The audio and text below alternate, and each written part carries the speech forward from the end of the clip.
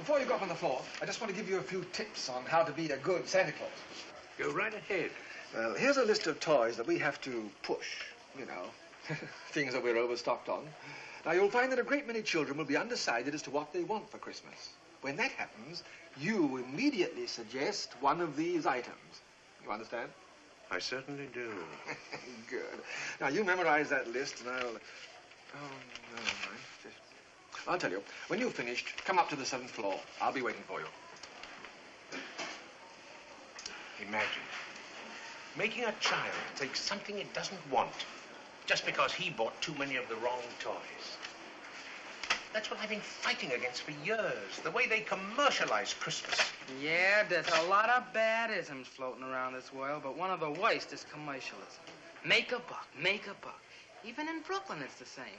Don't care what Christmas stands for. Just make a buck, make a buck. Oh, don't bother. I'll put it away for you. Huh?